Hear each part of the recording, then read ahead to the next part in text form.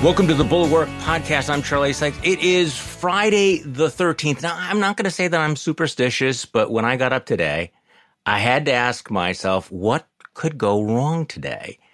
But then I realized I ask myself that every single day, right? So joining me on today's podcast, Michael Steele. Welcome back, Michael. It's good to be back with you, Charlie. I have a variation on that theme when I get up every day. Instead of asking what could go wrong today, I just simply ask, who can I piss off today?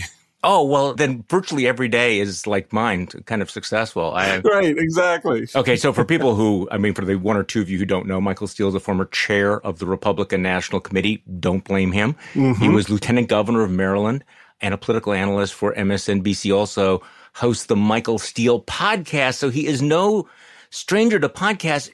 You know, there's so much to talk about today, Michael. And this week, which felt very, very long, is also a reminder how fast things move in politics, that 1 week in politics can be a lifetime, which just as a reminder for people who assume they know what's going to happen a year from now or 2 years from now, think about this week. Think about, I'm sorry to say, use the word vibe this early in the morning, but, you know, the vibe shift that we've had this week with moving from, you know, the absolutely shambolic story about House Republicans and how Democrats were sitting back and they were eating popcorn. And now we're sitting there going, oh, what? Joe Biden's getting his time in the barrel with a new special counsel. I mean, shit moves fast. It does. It does. And it waits for no one. And the reality of it is you're either going to get ahead of the shit or you're going to get consumed by the shit. And that's where I think the Biden administration feels or should feel it is right now. The Republicans went through that shitstorm, if you will, last week, trying to get Kevin McCarthy the speakership. And the reality of it is simply you don't know, which is why you're always, particularly from someone from my perspective who've been in the bowels of political activity, you're always guarding against the next thing. And the reality and the truth of it is, Charlie, you don't know what that next thing's going to be. So it really behooves you to, when it happens, to be on the best and proper foot forward as you can. And you don't want to be splaining. You don't want to be backpedaling. Well, is the Biden White House there? Are they ahead of this thing? I think that they're at least running even with it. I'll give them that because they have been somewhat forthright in terms of, oh, this happened. We turned everything over within less than 24 hours. Oh, there's some more stuff that we found in a garage. That's probably it. If there are any more hiccups, if there's, oh, well, you know, we found a box, you know, in an office on Capitol Hill, then this becomes a real narrative that has other elements, criminal elements potentially attached to it, which is why you have a special counsel involved now. But here's the thing that I find interesting. They said that they were moving offices or moving locations and they went through these documents and found it. I'm just curious if any of our other former presidents are also potentially in this pickle, that if they go back through their documents, they would find something that's secret. We're going to double back on all this, but I want to get a sense of, you know, how bad this is, what it means for Trump and all of that. But because it's Friday and it's Friday the 13th, I kind of want to back into that. Can we do that? There's a couple of other things that I wanted to ask you about. I want to talk about what's going on in the House, what the Republican agenda is, what the Republican theory of government is right now. Mm-hmm. Also, I really do want to ask you about the RNC chair race, which is kind of below a lot of people's radar screen, but I figured you would have some thoughts about it. I do have some thoughts on that, yes. Well, hold them because it is Friday the 13th, so you knew some shit was going to come down. And because I am old enough to remember lots of things, I have in my back pocket sort of a list of real golden oldies of great moments in American politics, great videos. And I want to go back. Why do I feel like I'm getting in trouble here? This is purely coincidental that I want to play something for you, given the fact that you may have noticed, I don't know, Matt Schlapp is back in the news again. Oh, yeah. Boy, is he back in the news.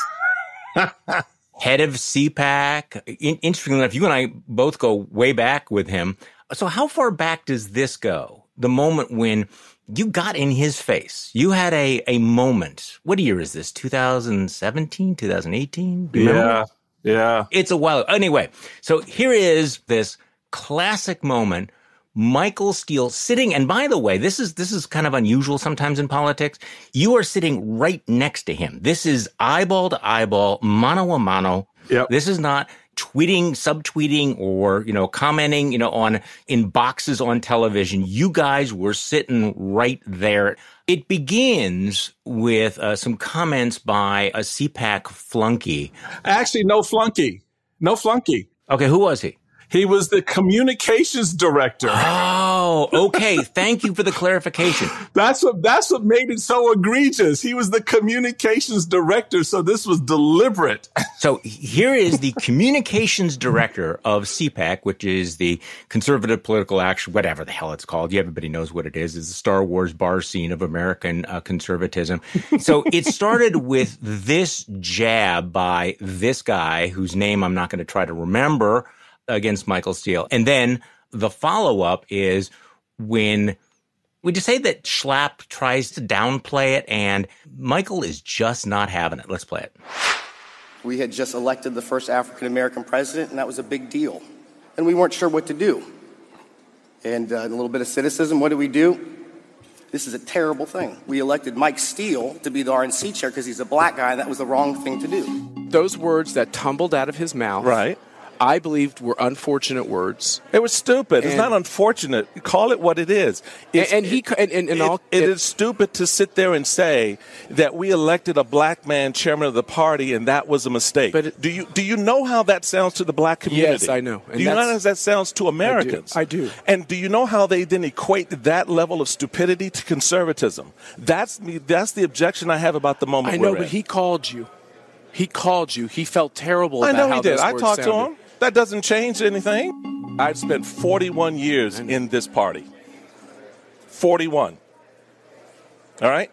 I've taken crap you have no idea about, and I've carried this baggage. And for him to stand on that stage and denigrate my service to this party, and for you as a friend to sit there and go, well, you've been critical of the party. There's only one word I can say, and I can't say it on this air.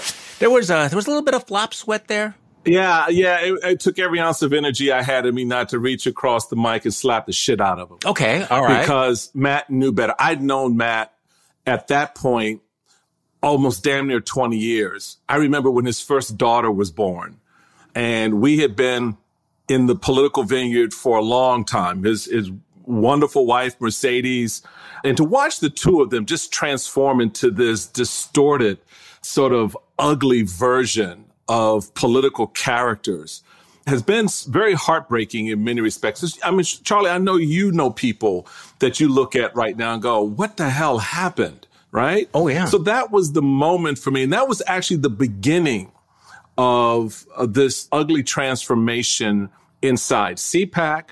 The rot started to grow inside the party. They felt comfortable. And look, I dealt with that crap when I was chairman. I had people like, oh, you were only elected because Barack Obama was, they wanted to stand a black man up against. Well, first off, chairman of the RNC is not equivalent to being president of the United States. So there's no equivalency there. Electing me had nothing to do, was no counterweight to Barack Obama, for God's sake. Secondly, these folks knew me. I'd been on the committee. I served on the executive committee when I was state chairman of Maryland. I'm the only chairman who was a county chairman, state chairman, national chairman, and an elected official. So I kind of know the game and I know the party. And to say that the 5 states, they came forward, not once, but twice. In 2006, 5 states went to the White House, went to President Bush and said, we like Michael Steele when there was a vacancy. I think it was Ed Gillespie has stepped down. They had wanted to have the president appoint me as chairman. Karl Rove nixed that in the bud because he and I butted heads over Katrina during the 2006 campaign.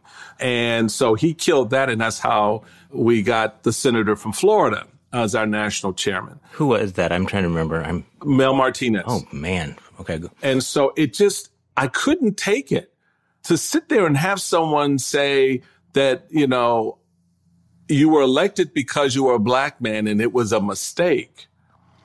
After I had done something that no other chairman had done in almost 100 years.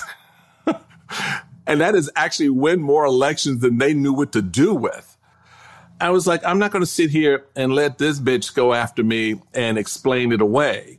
And so I put his feet to the fire on it. And then he had the nerve to look at me and say, I should show some grace. Yeah, you should show some grace. Let me tell you what to do with that grace. Let me tell you what to do with that grace. So right now, Matt, this is what I have to say to you, Matt. Given that you like to pummel young men while they're driving their car, I still don't even know what the hell that is. I don't know how you do that. But have some grace, Matt. Have some grace. Yeah, have some grace. Do something about it. I've used the word oleaginous to describe him because he is sort of a greasy guy, kind of this like sort of like tofu. He takes on the coloration of everything around him. Yes. But his transformation into a complete Trumpist suck-up is really extraordinary. And you mentioned, that you've known him for some time. I actually was standing in a hallway at CPAC back in 2016, right after he and the other executives of CPAC told Donald Trump, no, they weren't going to give in to his demands and everything. And Trump decided he was going to boycott CPAC because back then it wasn't a safe space. And at that moment, Matt Schlapp was willing to basically say to Donald Trump, fuck off. And now he is the ultimate just suck up. Right. And he's dealing with this nasty scandal, which he's in complete denial about it, but it also exposes what a complete phony he is. What a hypocrite is not a strong enough word to describe him. It's not a strong enough word. And the thing about this narrative is that this young man, married man, volunteering, trying to break into politics. Talking about the guy who was pummeled and groped and grabbed. Yeah. Yes, okay. yes. Who has made the allegation, has been able to back it up with contemporaneous evidence. So it's not like, he's just now saying this happened and there's no way to connect that moment. He has contemporaneous videos where he felt so bad he just wanted to express it out. He told his friends, he told his wife when all of this happened. So I don't know how all of this plays out. He said he wasn't going to say anything or come forward unless Matt had denied it. His lawyers have denied it. And so now they're like, okay, game on. So look for more to come. But here's the thing for me. I'm just spitballing here. That's not the first time at 50 some years old that you decide, you know what? I've always wanted to pummel a guy. Let me see what that's like. No, I think that's a pretty safe bet. I'm waiting for other shoes to come out of the closet and say, when we were in Oregon, when we were in Florida, when I was in New York, at CPAC event, this happened to me too. You're waiting for other shoes to drop, the next shoe to drop out of the closet. Yep. I actually once rode in the back of a car with Matt Schlapp. Nothing happened, and I'm trying not to take it personally now. I think you need to share that with your therapist and work through it. On a more serious level, I was listening to this and, flashing back to this comment when they were playing the race card against you and there, the guy calls you and he's apologetic and Matt Schlapp is trying, find some way to gloss it over.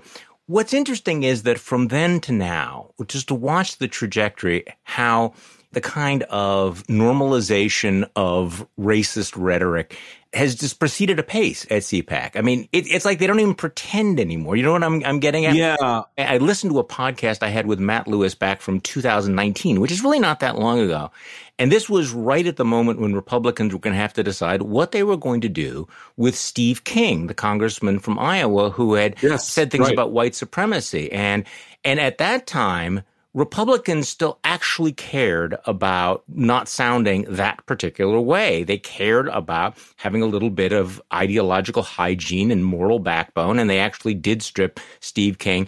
Well, think about where the Republican Party has gone from that moment to the moment where Kevin McCarthy is taking selfies with Marjorie Taylor Greene. It's like in recent memory, they actually cared about this, or at least went through the motions of caring about it. Now it's like, screw it. This is who we are. We're not apologizing to anybody, right? I mean, and this has happened within the last 4 or 5 years, it feels like. Yeah, that particular feature of this has emerged over the last 4 or 5 years, but that underlying narrative has been an internal battle for the party going back to the late 50s.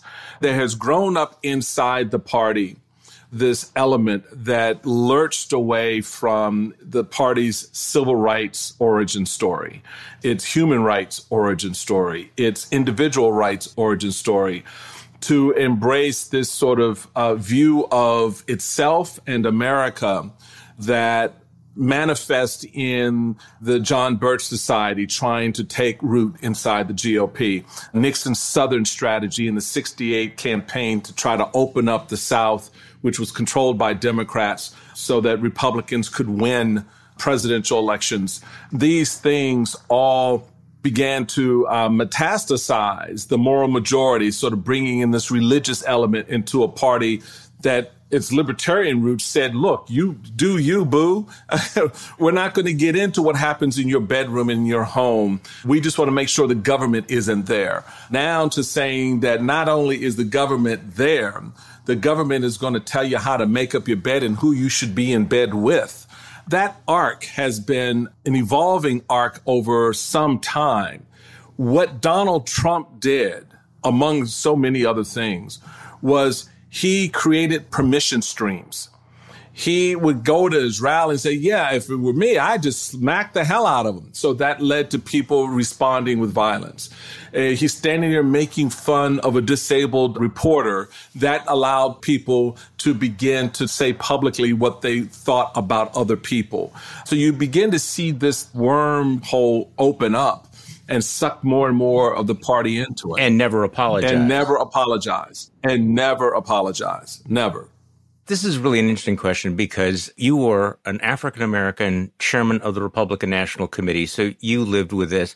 I've always described some of these attitudes about race as a recessive gene on the right in the Republican Party. They've always been there. There's no denying it. Yes. And yet it seemed for a while as if they were going to once again manage to push those off into the corner. So just talk to me about the dynamic of a Republican Party or a right wing and how it's dealing with race. I mean, you've always known that there were people like this, and they played a significant role, but they were never in charge.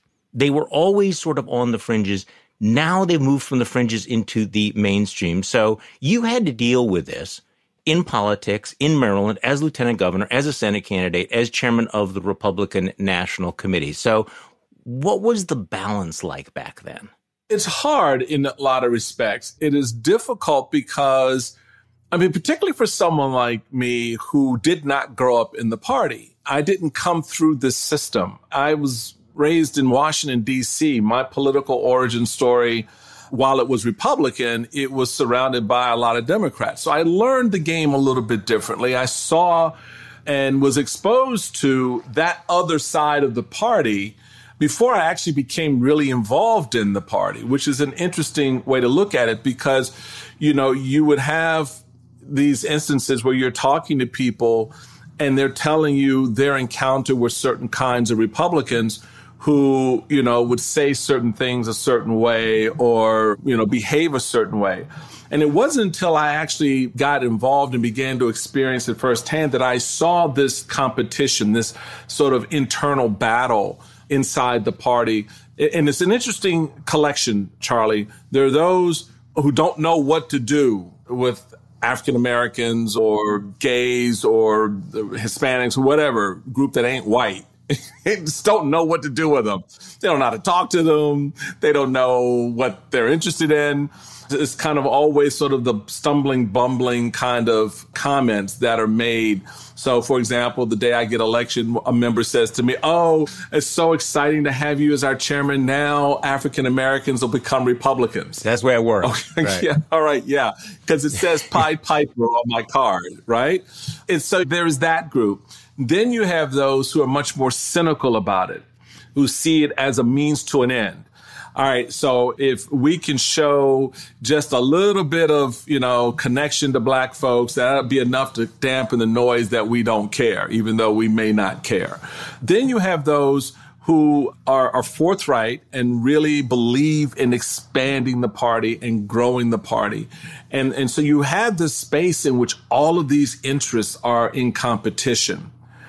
The commanding difference, my friend, is the leadership of the party that embraces one of those approaches. And unfortunately, we have leadership now that embraces the combination of the cynical use of race to the outright, I feel good about expressing my racism.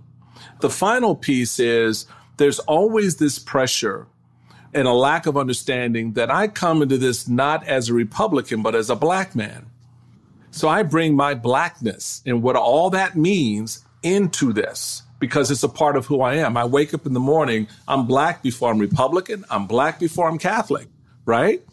Because when I walk out that door, they may not know I'm Catholic. They may not know I'm a Republican. They may not know I'm gay or straight, but they damn sure know I'm Black.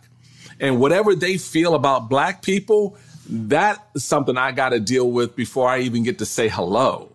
That feature of this relationship is rarely understood and very difficult to approach because people have this sense that, well, you're a Republican, you're part of our tribe, then we need you to go out and sound and act and be like us. I'm like, well, no, that's not how this works.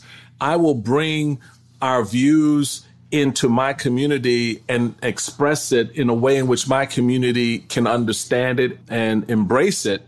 But I'm not going to come here and sound like a white man in a room full of Black people. There's a name for that, and I'm not that, right? It was hard being a Black Republican in that era, just a few years ago. Hasn't it become exponentially more difficult to be a Black Republican right now in the party of Donald Trump and the party of Matt Gaetz and Marjorie Taylor Greene? I would think so. Yeah, I would think so. But there are those, who embrace it. Diamond and Silk, God rest, her sister passed. Yeah. I think it was Diamond. Yeah. There's some who embrace it and use it because, hey, I can amass two things. I amass money and I amass influence because they ain't got no power. Candace Owens, y'all think you got power. Nah, man, you ain't got no power. The only thing you got is the grift and influence. That's it. And that influence is used at the discretion of those who will push you out there and refer to your tweet or take the snapshot of you and, Charlie Kirk together or whatever. Well, so that Charlie Kirk can say some of my best friends are. Of course. Right. Of course. To untangle this whole question of leadership versus followership, the elites versus the base, there are people who will say, well, the problem with the Republican Party on race is not what the elites are doing. This is what Republican voters in the base out in the country, what they want, what they are willing to tolerate. That's true, but also leadership does matter, doesn't it? This is an unanswerable question, but if the leadership of the party made it clear that certain attitudes and behaviors were unacceptable, that would have an effect on the followers. We have examples of that of Bob Dole at his national convention for the presidency, in which he was very, very clear about the issue of race and racism. John McCain, in his run for the presidency, was declaratively clear about how he would run a campaign against Barack Obama and pushing back on those within our party who wanted to go down the road of birtherism and all of that. George Bush, after 9/11, and any number of times, whether it was the work he was doing to lift up the African continent again or to safeguard the rights of our Muslim brothers and sisters, made very clear. So leadership, Charlie, makes a very, very clear difference. When the leader of your party, the titular head of your party says, no, that's not who we are. We're not doing that, and pushes back and stamps it down, the rank and file will follow that. They will appreciate that. And in fact, they in turn will rise up and help push that down in those corners where it could potentially rear its ugly head. But when that leadership turns a blind eye and says, hey, they're good racists too. They're fine racists as well. Then that changes the way people look at what's happening. Okay, this is a good segue to talk about the RNC chair race. I really want to get your views on this. There was a story a couple of days ago in Politico. Harmeet Dillon, She's running against Ronna Romney McDaniel. Harmeet Dillon is very, very, very Trumpy, but she's also Sikh. And there's a whispering campaign among RNC members about Dillon's Sikh faith. People are trying to raise all of this. In fact, there was apparently some supporter of My Pillow guy, Mike Lindell, who wants to be RNC chairman. One of the supporters sent out an email saying she is an Indian Sikh by birth and heritage, not of Judeo-Christian worldview. None of these core character positions aligns with the Republican Party platform, planks, or conservatism in general. Politico reached out to Mike Lindell, Pillow guy, about that, and he just said the Politico should shove it. But let's talk about this. Well, Mike Lindell should shove it. The fact that he's given countenance inside the Republican Party tells you exactly what state the Republican Party is. The fact that he can speak with some degree of credibility running for RNC chairman tells you all you need to know about the state of this party and its leadership. It is woefully, woefully weak and incapable of winning the hearts and minds of the American people as long as it stays in that space. With respect to Harmeet Dillon, God bless her. If she can make the case to the 168 members to run. Her faith has nothing to do with that. I don't remember in our platform any declaration saying that we are here for and forever a Christian party. I don't remember that. We're not a white Christian nationalist party, but that's what they want to make. Isn't Ronna McDaniel a Mormon? Yeah. Everyone kind of looks over the fact that she's a Mormon, but hey, what? One of the first things I wrote for the Bulwark was a piece about something that was happening in Texas. Do you remember when you had a Republican county organization in Texas that had to have a vote on expelling one of its leaders solely because he was Muslim? So this is not isolated. Okay, so let me ask you this. So what's going on here with Ronna McDaniel? She's facing, looks like a grassroots rebellion, looks like it's going to fall short. But I guess, so what's happening, and does it matter? As somebody who's held this job before, talk to me about the significance of this. How is it important? How is it not important? It says a lot that the party, after losing in the 18, 19, 20, 21, and 22 cycles, has stuck with the leadership that has lost in all of those cycles, that it has not transitioned away from. Now, look, I can say that if Ronna had been replaced in 2018 or 2020 by someone, the outcome would have been no different. Because at the root of this is not just how you organize the party, it is what you collectively are saying to voters and what those narratives are. So you're not going to overcome a Supreme Court decision that takes away the right of women to make health decisions for themselves. You're not going to overcome a decision by the court to strip voting rights of citizens in the Voting Rights Act. So you've got to be able to deal with that, as well as what your candidates are putting out there on the ground. So when you have a candidate that stands up and says, elect me, and I'm going to make sure that Donald Trump never loses another election again, voters are like, you know what? Pass. In one sense, there's very little that Ronna could do, because at that point she had become so beholden and giving over her power and control to others. The White House, Trump forces inside the party.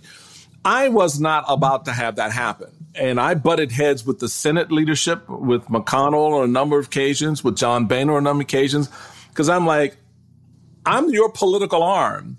And I'm the guy who's got to go out here and day in and day out and explain the crazy that's coming off the hill. And if it's too crazy, I'm not doing that. In fact, I remember, Charlie, getting pushback when I said that I wanted to go on the offense on health care, that I wanted to go after Obamacare. I got shot down. And I remember in this one pretty heated meeting, basically telling the leadership, y'all go ahead and think I'm not going to do this if you want to. And that's when I went out and then launched the Fire Pelosi tour. I was like, no, I'm going to do this because I know what's going on the ground.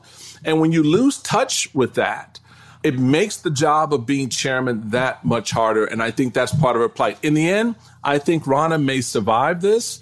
I've not heard any of the voters that she has secured peeling off. of her. She's apparently picked up the endorsement of 100 of the 168 members. There's not been any stories that I've seen that says she's lost any or all of that or some of that. So I suspect she will be okay. But you're beginning to see just how much the rot inside the party has affected every aspect of this party. And the self-neutering that you're seeing in the RNC is paralleled by what Kevin McCarthy did to himself. Okay, I know we don't have much time left, and I promised I was going to get back to this. So Politico describes this Biden document story as a belated Christmas gift to the Republicans. I'm afraid that sounds right. So I guess the question is, how damaging is this to Joe Biden? On a scale of 1 to 10, this is nuclear winter 1. It's a minor scratch that he'll just shake off. So what do you think? How bad is it? As right now, I think it's a 4.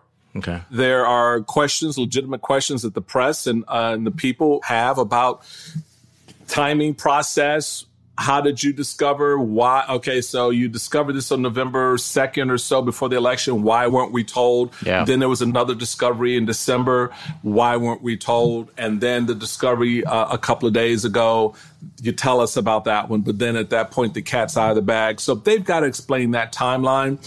What I figured out in listening to the press secretary yesterday and other officials in the White House on the president's team sort of talking about this is they have been sort of in this kind of caught between the world of, hey, this is what we know and this is what we did. And it is the what we did portion that the Justice Department doesn't want them to get out there and talk about, which is why the timing is off. You know, once they were notified, they kind of took it over, and the administration wants to have clean hands when it comes to not trying to influence the Justice Department. So I think they're kind of caught in that space. They've got to clarify that as much as possible. I think it's a 4. Like I said, I think they're running parallel with the story. They're not running behind the story at this point, which is good, but they could very easily fall behind on this story, in which case this becomes a 6. And if there are any things that sort of pop up that's leaked out by the special counsel, this can become an 8 real fast. Yeah, I would go along with this. I would say that in terms of substance, it's probably a 3 or a 4, but in terms of politics and optics, yep. it is a 7, and that could be heading north. Michael Steele, thank you so much for coming on the podcast on Friday the 13th. We really appreciate it. My lucky day to be with you, Charlie. And thank you all for listening to this weekend's Bulwark podcast. I'm Charlie Sykes. We will be back on Monday, and we will do this all over again. The Bulwark podcast is produced by Katie Cooper and engineered and edited by Jason Brown.